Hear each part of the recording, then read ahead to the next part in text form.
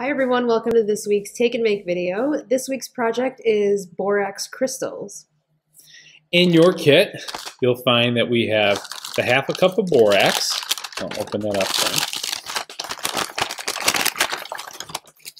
Half a cup of borax. We have pipe cleaners. We have 2 wooden dowels. Oops, forgot one. All right. And 2 wooden dowels. A couple feet of fishing line. There's the other pipe cleaner. All right, so we have everything out of our kit. What else will we need? You're also going to need 2 cups of water in a bowl or a dish. You'll need some food coloring. It's optional. If you want to try and color your crystal, you'll use food coloring to do it.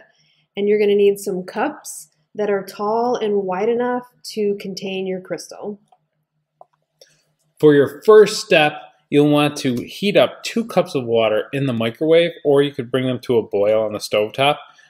If you put it in the microwave, put it in for about like 3 minutes. We want to heat up the water as hot as we can get it. Next, you're just going to pour in the half cup of borax into the hot water, start stirring it up, and dissolve as much as you can into the water.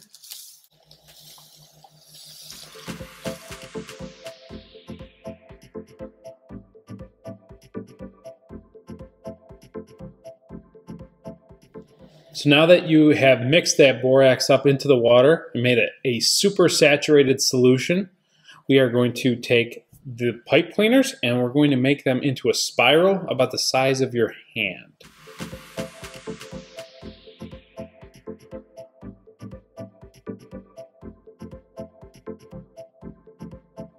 So the next thing you're going to do is take that fishing line and you're going to cut 2 small pieces, enough to tie one end of the line to the middle of the dowel and the other end to your rolled up pipe cleaner that you just made.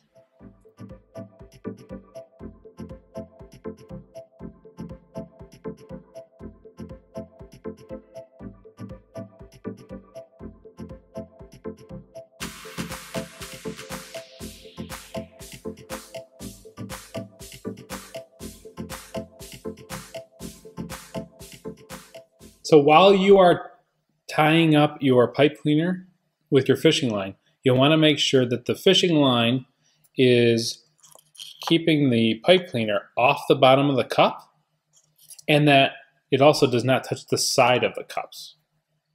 Next, you can add your borax solution to your cups. If you want to try to use food coloring to color your crystals, you can add it to the solution in the cups as well. If you're using a dark color pipe cleaner like we have today, your crystal is going to end up being about the same color as the pipe cleaner. If you're using white or a lighter color, you can try and add some food coloring into the water to change the color of your crystal, but add a lot of food coloring so you get a nice dark mixture. All right, so since these are bright colored pipe cleaners, we're not going to use any food coloring, and we're going to place that pipe cleaner into the cup and make sure that it doesn't touch the sides. You want to make sure that it hangs in there, kind of floating all by itself, not touching the sides or the bottom of the cup. So now let your pipe cleaners sit for 12 to 24 hours. The longer you can leave it and not touch it, the better results you're going to have. So after 12 to 24 hours, when your crystal's formed, you're just going to lift it out and you're going to cut it off of that fishing line.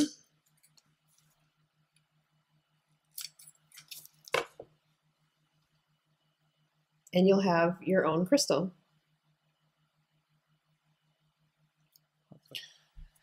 So where do the crystals come from? They come from that super saturated solution that we made with water and borax. We've heated up the water in that microwave on the stovetop and makes all the water molecules move around really fast. And in doing so, it allows the borax to actually go in between the water molecules.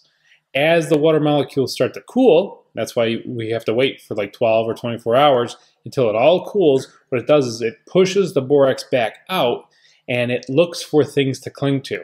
That's why we have to make sure that the pipe cleaner is not touching the cup.